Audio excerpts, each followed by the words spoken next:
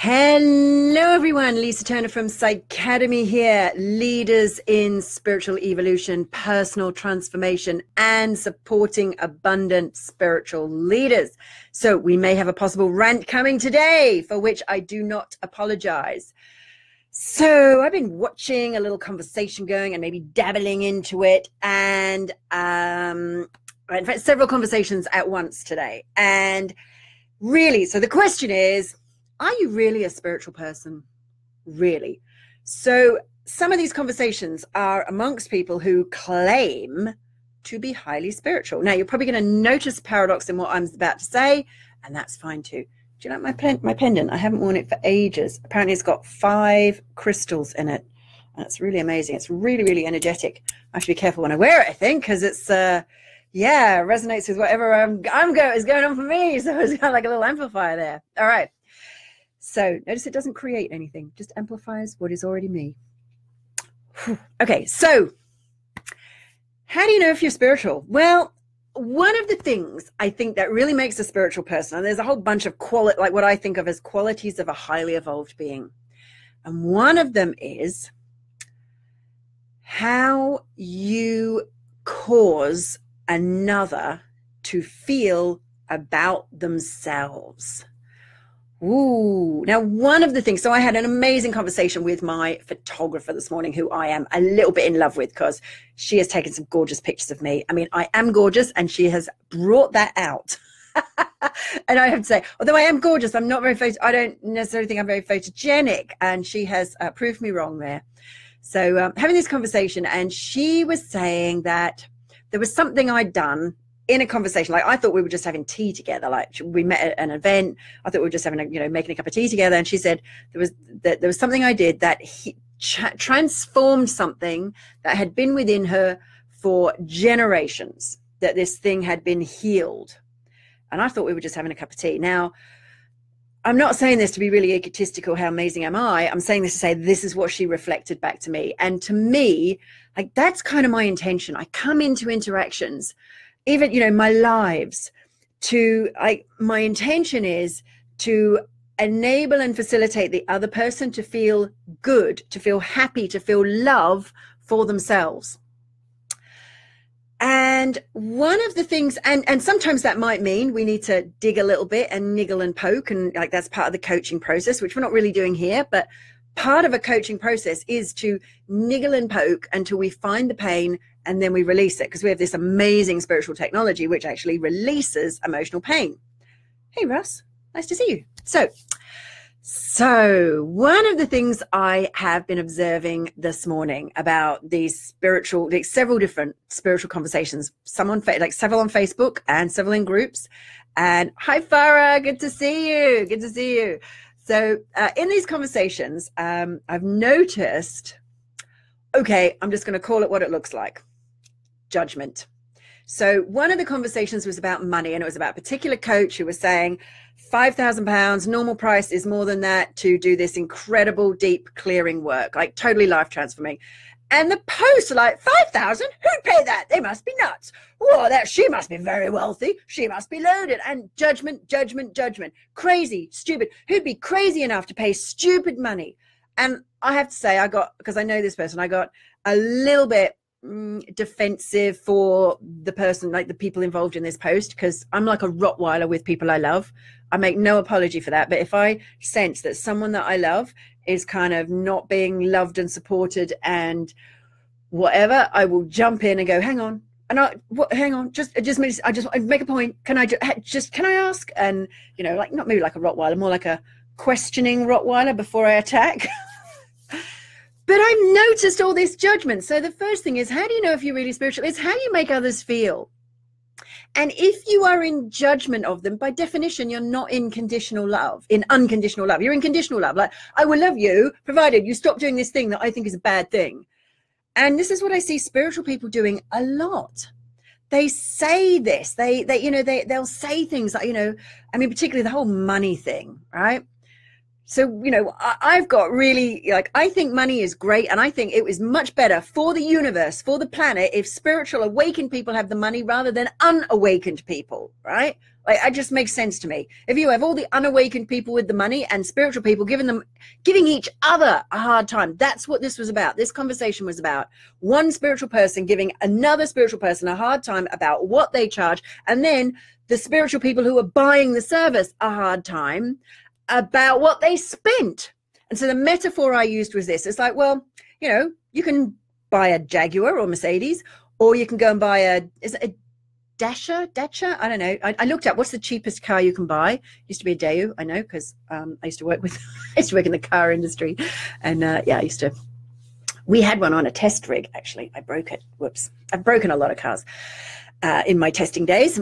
So you know, you can either buy a Fiat or you can buy a Mercedes, right? And we don't say, "God damn you, Mercedes! Stop selling those expensive cars! God damn you! How dare you! Don't you know working people can't afford Mercedes? You should just stop selling them. Oh, you should sell them cheap. Sell a Mercedes cheap." All right, I told you there was a rant coming. I apologize. I don't apologize. I do not apologize for the rant, right? Because that's what you're saying. When you say this person who's offering this amazing VIP one-on-one tailored package that they shouldn't, like, who the bloody hell is anyone to tell anyone else what they should or shouldn't charge, and anyone else what they should and shouldn't pay for what they want? It's like, I don't say, "God damn you people buying Mercedes, how dare you stop buying those Mercedes," right? It's like, I probably wouldn't buy a Mercedes. Maybe I would, maybe I wouldn't. I don't know.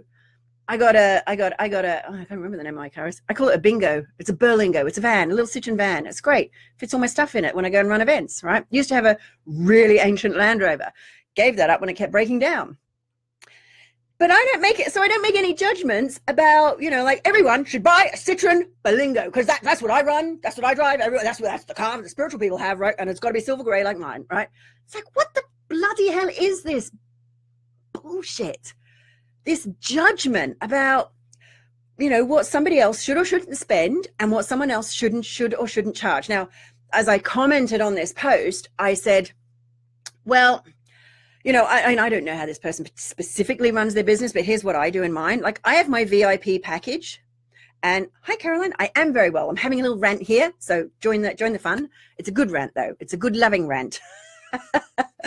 So, you know, I have my VIP packages, which are, if you want to work with me one-on-one, and I only work with 1 to 2 clients in a year, right? Because this is not my business. By the way, I am not a one-on-one coach. So my business is, I run a spiritual development school, Psycademy. We teach people to be professional spiritual practitioners. So it's not really my business model to run one-on-one. So I don't particularly, that's not my preferred way of, it's not my business model, right?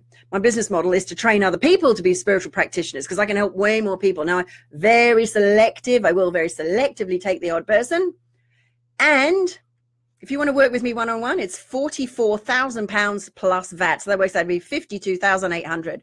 And you might be going, how dare you? And just notice how you respond as I say that. £52,000, I'm just thinking it because I've got to put the VAT on. Right, so 44,000 plus VAT, right? And notice how you feel. Are you saying, yay, a spiritual person in their money power? Or are you saying and thinking, how dare you? Or are you saying, she must be loaded? Or like, what are you saying? I mean, you know, I'm not going to justify it. Like, here's the thing. The only thing I will say is, I know what I do works.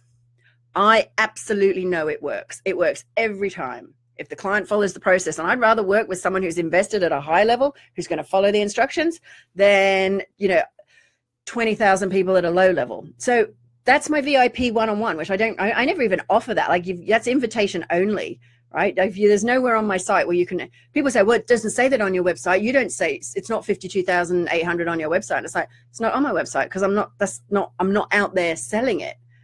I'm out there offering other stuff. So I have bunch of lower level programs. So like, one of my lowest level programs is like £7, right? Now, is anyone going, how dare you? They go, oh yeah, that's great. That's fine. £7, you know, what is it? Less than a packet of cigarettes.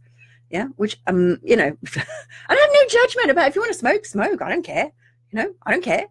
It's a lot of tax on cigarettes. That means, taxman gets a lot of money. That pays for a lot of babies' incubators and nurses' salaries. Woohoo. And teachers. Woohoo. Yeah. So what's the point? So the point is about judgment. And this is also the point. When we say something negative or potentially judgmental about someone else, what we're really doing is judging ourselves. So when you say, even whether you're judging yourself in the now or you're judging yourself in the future or in a non-existent future. So when you say, Lord, she must be, oh, you know, look at that loaded person. She must be loaded. And the energy is, it's bad to be loaded, or how dare she, or whatever. If there's negative judgment in that, your unconscious mind will go, whoa, I will protect you from ever having that judgment. I will keep you very, very poor. I will keep you very, very poor, because that's how my unconscious mind sometimes talks to me. Sometimes it goes, Lisa, don't be a bloody idiot. Don't do that. Just step back from the edge. So I was walking too close to the cliff yesterday, no, Sunday, because it was just so pretty and I had the sun in my eyes. So, yeah, so your unconscious mind will say to you, it will protect you, and will say to you, you know, oh, don't worry, I will make sure no one ever judges you and says horrible things about you like that. I'll make sure you stay poor. So if you want to be rich, speak kindly about the rich. If you want to be spiritual, speak kindly about the truly spiritual and move into this place of unconditional love. The only thing I judge is judgment. And yes, there's a paradox. And I don't even judge it in the sense of good or bad. I judge it as it works or it doesn't work. So one of the spiritual truths I work with, oh, there's Dee Dee. One of the spiritual truths I work with is, does it work? And if it works, effectiveness is the measure of truth. So if judging other people who are wealthy would get you wealth, I'd say do it. But I know it doesn't work. If loving other people who are wealthy, admiring them, friggin' celebrating their success, good for you, go girl, well done. I wish more spiritual people would actually charge what they're worth. I'm so glad you're doing it. I'm so proud of you, because I know what it's like in this environment where there's other people might judge you. And I'm thinking it's so great that you're willing to stand up for that. Go you. Go you.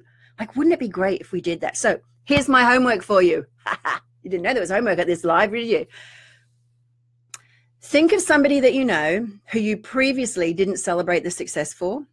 And I want you to really, or somebody that you know that you might not have celebrated their success. So look at somebody who you know is wealthy and aiming to do well with it, do good work with their money, and just think, oh, well done you. Enjoy your wealth.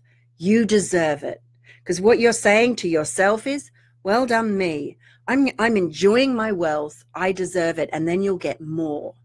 When you love other people being wealthy, you will get more wealth. So, hey, Amanda. So, any questions about that? Anyone got any questions about anything I've said? And if you're watching on the replay, that's cool too. And if not, I'm here now. I got a tickle in my throat. There, coughing fit, live on air. That's cool. That's what happens when I get a rant on. Okay, no questions. So I will say lots and lots of love to you. I will speak to you later, maybe next week, maybe some other time. Love you lots. Bye for now.